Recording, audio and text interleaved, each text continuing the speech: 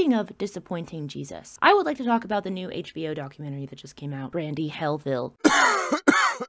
Hi guys, welcome to my YouTube channel. If you are new here to my channel, I am so happy that you're here. If you are a returning subscriber, I'm extra happy that you're here. Brandy Melville is a brand geared towards like teenage young adult girls, probably like middle school to 20 years old. They sell one size fits all clothing that is extremely expensive and made in Italy. It's made to sound like it might be luxurious, but it's actually a fast fashion company. They have a very, very, very specific brand image that they look for. You have to be very, very tiny, you have to be tall, you have to be white, and that is the Brandy image. So this documentary kind of cracks open the Pandora's box of the real atrocities of what happened at this company. They have not really been secretive about the fact that they have a very shitty business practice. And they know it works, which is why they're never going to apologize for it and they're never going to address it. They are put on a pedestal by their customer base. The way that they like built their brand is by not doing any kind of advertising, by not doing commercials. They wanted to make it very exclusive. One specific size, very, very high price point. They don't advertise, so you can only really find out about it if you hear about it from somebody else. Then they will have these influencers come on to like YouTube and Instagram and stuff and make all of these brandy hauls and make it like a really, really sought after brand that all of these girls want to wear because their favorite influencers and YouTubers and all of these people are wearing it. There's the branding itself, Brandy Melville, which is kind of made to sound like it might be a designer name, even though Brandy Melville isn't a person who exists. Brandy and Melville are two people. They're fictional characters. Brandy is an American and Melville is an Englishman, and they like fall in love. Brandy Melville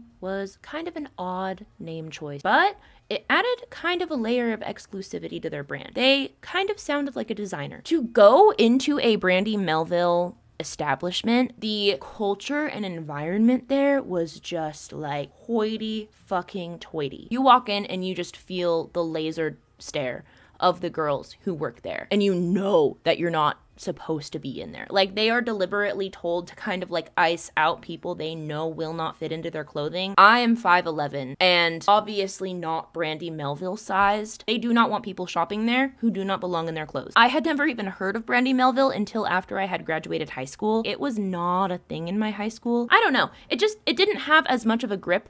In my high school, it was more like Hollister and American Eagle, and those were the places that you went to get everything if you were really popular, and maybe like you had a pair of Uggs and Miss Me jeans. Brandy Melville was not something that I thought was like a huge cultural phenomenon until I started watching like Haley Pham and Emma Chamberlain, and they talked about it all the time on their YouTube channels, and I was like, oh, okay, I guess this is like a thing. So it's interesting to watch this phenomenon as somebody who grew up more in the age of like Abercrombie and Fitch and Hollister and American Eagle, and like they had a lot of these same issues that Brandy Melville had. Abercrombie was kind of like my Brandy Melville growing up. Like, they had very exclusive sizing. They deliberately didn't donate any of their clothing to people in the States. They didn't want to see the Abercrombie clothing in a Goodwill or anything like that. Like, they were very, very problematic and racist. I know that there was a girl who didn't get hired to work there because she was a hijabi, and they tried to say that they wouldn't hire her because her hijab was not company policy, because it wasn't in the dress code. It went all the way up to the Supreme Court. They had a lot of these same issues that Brandy Melville has, you know? This kind of exclusive branding really gives Brandy Melville an excuse to be intolerant and racist and homophobic and transphobic. They specifically want tall, conventionally attractive, white, young, skinny girls. That is the thing that you have to be to work at a Brandy. And if you are not white, you are at least skinny, tall, and conventionally attractive. But if you are not white, you are probably going to be working at the counter, or you're going to be working in the back where you're not directly interacting with like anybody. This was something that was really noticed by everybody who worked there, but nobody ever said anything about it. Alongside this kind of dynamic happening in these storefronts, the CEO of the company, Stefan Marsan, had a group chat with like all of these other Brandy Melville employees. They would be exchanging these like really disturbing, it's like Stefan Marsan spends a lot of time on 4chan. He has edgelord humor. Like, he thinks he's edgy.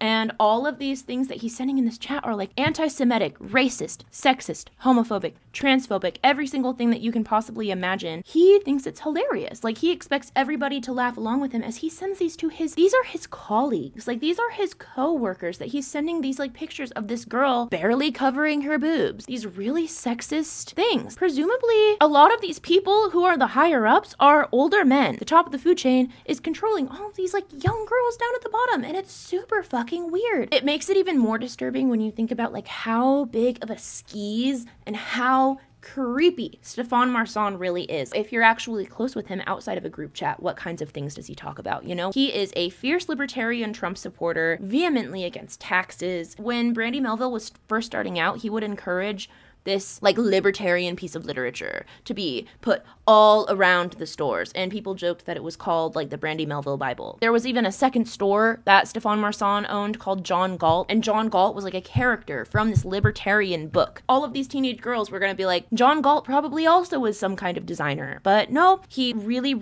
belittled all of his employees who did not agree with what he believed. He was requiring these teenage girls who work for him to send him pictures of their outfits for approval every single day. He keeps all of these images. They do not care how old you are, it seems. They don't really care about if you have any working skills. This one worker said there was this girl who was mopping the floors, but she didn't put a pad on the mop, so she was just like scraping the plastic on the concrete. These people, like, they don't have work skills. And then once you are hired as a Brandy Melville employee, you are then required to take your picture of your whole outfit every single day and send it to the CEO of the company. Your chest and your feet and your whole body. And if he doesn't like your outfit, you get fired. Fired! And then if he does like your outfit, it's used for like marketing research or whatever. And he keeps all of the pictures. He keeps them all. He has them like all in a folder. All of these like young minor girls. Like, that is so creepy. Like, what is he doing with these images? These girls, they don't know where their images are going. They don't know what these pictures are doing. They just take them and send them because that's like what they're supposed to do. We haven't even gotten to the environmental impact that this place has had on the world. Brandy Melville brands themselves as a luxury business. They brand themselves as exclusive,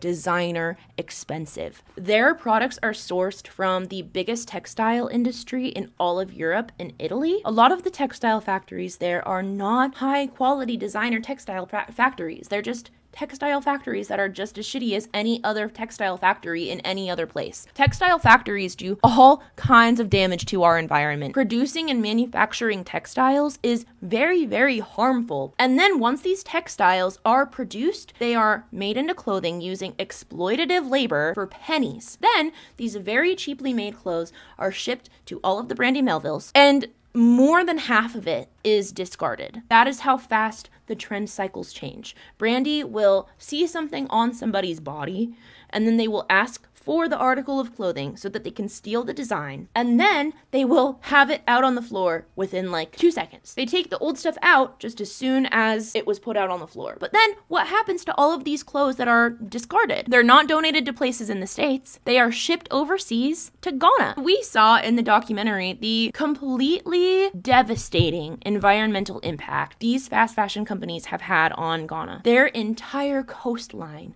is shreds of fabric. Their entire shore is just floating pieces of fabric. Their entire streets are lined with enormous piles of clothing that people are trying to sell for pennies. They have more clothing than there are people in the country. They don't have enough to do things with. They can't do anything with these materials. The materials they're made from are incredibly inexpensive, so they can't even like use the things that they're given. Most of it gets discarded and is put out into the ocean or burned. All of these countries in Africa who have this deal with America to accept imports of clothing in exchange for things like grants and aid. And you realize that if they don't accept these things, they don't get the aid. Every single person involved with Brandy Melville and all of these fast fashion companies, Shein, Romwe, Temu, every single level is exploited except for the people who own the company itself, the people making the textiles, the environment, the people who receive the discarded clothing, the teenagers who are made to be doing the jobs of multiple adults for pennies, the consumer themselves who are being sold a shitty product for so much money, being told that it's an expensive, luxury, high-quality good, and then it falls apart right after you get it. You've wasted so much money. So many people who are being exploited. It's so heartbreaking to watch in real time because you know that, like, if we talk about one company, we have to talk about all of the companies. Brandy Melville is not the only fast fashion company. Brandy Melville is not the only company that exploits workers at every single level. Brandy Melville is not the only company that exploits consumers. Brandy Melville is not the only company that has a creep as a CEO. And I think that it's really interesting that we've been talking so much about child exploitation and like all of these children that are being made to work, because we're really starting to talk more about what is exploitation. How do we know when somebody is being exploited? Quiet on Set had its own issues as a documentary, but it did open up a lot of conversation about child exploitation and exploitation in the workplace and what happens when you put children in charge of something that's worth millions of dollars and that the effect that it can have on them. There is so much conversation to be had about the damage child exploitation causes across the board, because it's not just Brandy Melville, it's also Nickelodeon, it's also JoJo Siwa, it's also people like Ruby Frankie. I'm really glad that people are now talking about the damage that things like this really cause, like generationally. Like Brandy Melville had a cultural impact on young girls during a time where it was really important to have a thigh gap and be skinny, and people were making all of these like raw vegan what I eat in a day videos where like I genuinely thought at that point in my life that like I needed to exclusively eat zucchini and avocado. I really hope that we start to see some more documentaries and things come out about things like this in the future. I think that we need to be taking action. We need to be learning how to make our own clothes. We need to be learning how to ethically source our materials. We need to be learning how to be environmentally conscious when we shop. We need to learn how to know when we as consumers are being exploited so that we don't fall into traps financially or cycles of buying the same thing over and over and over and over and over again, because that is a form of exploitation. I really hope that the coming teenage children who are growing up will have some more inclusive brands who are more willing and able to cater to a large audience. Those are kind of my thoughts on Brandy Melville. It's a shitty company. They did not really try to hide that from us. I know some people don't really have a choice when it comes to sizing or like a very specific thing that they need or whatever. Like once in a while, there will probably inevitably be a time where you're like, oh my god, there's this one really specific thing that I need that I can't find affordably anywhere else, and I literally have $5 to my name. The only thing that I need right now is a $5 pair of tissue paper pants from Shein. If you were somehow in a tissue paper pants related emergency and the only thing that you needed to survive was a pair of $5 tissue paper pants from Shein, I'm sure that you are going to be allowed into heaven. But if you are someone who is going to places like Brandy and being like, spend $500 at this store with me, look at my huge giant haul of things that are going to be out of style in 5 days. Think about what you're doing. I am somebody who used to spend hundreds and hundreds of dollars on these giant Shein hauls when I was like 18 years old. And I look back on that and I'm like, first of all, I could have saved so much money. I could have saved so much money.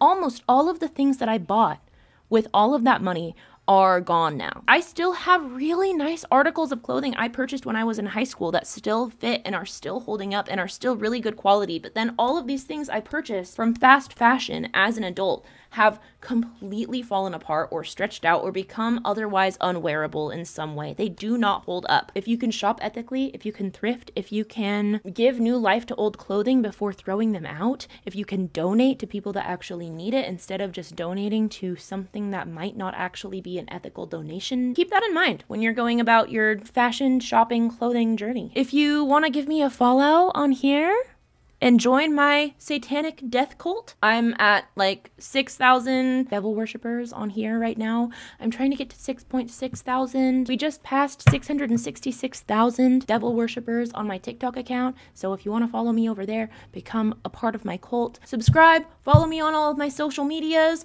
drop your favorite flavor of Flavorade in the comments below, and I will see you next time. Thank you so much for joining me. Peace and love.